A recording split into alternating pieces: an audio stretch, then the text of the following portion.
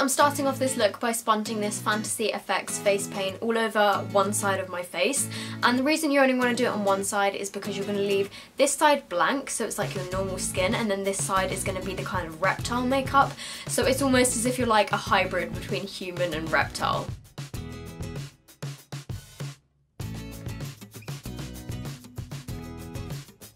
And then just taking this Pro Colour ring, I'm just going to take some of the darker green colour and I'm going to put this in the kind of hollows of my cheekbones.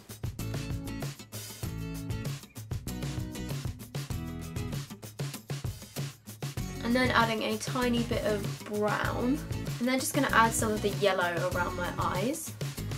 And I'm just kind of adding the kind of yellow and green mixed together in random sections of my face just to give it a bit more dimension. And then just taking that brown and kind of bringing it down my brow. And then just taking some of this black eyeshadow on a small pointed brush, and I'm just going to try and add this to my eye to kind of make it look a bit more elongated in the inner corners and kind of extend it outwards as well.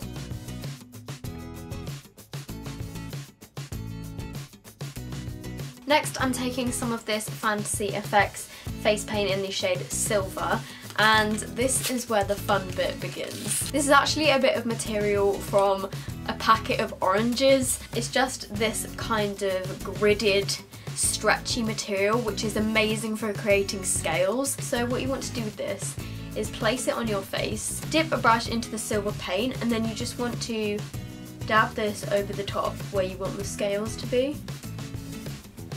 Then once you peel it away, you have this really cool kind of scaled look. So I'm just going to repeat this in different places of my face. So I'm then just going back in with my bruise kit, and I'm taking the green and yellow again, and I'm just going to fill in my lips. And then taking some black face paint, and I'm just going to use this to draw the kind of transitional line down the middle of my face. You then just want to take the black eyeshadow and kind of shade around the edges of the black face paint. Then you want to just blend it inwards, just so that it gives it a bit more depth. And then taking this black eyeliner pencil, and I'm just going to use this to define my eyes a little bit more.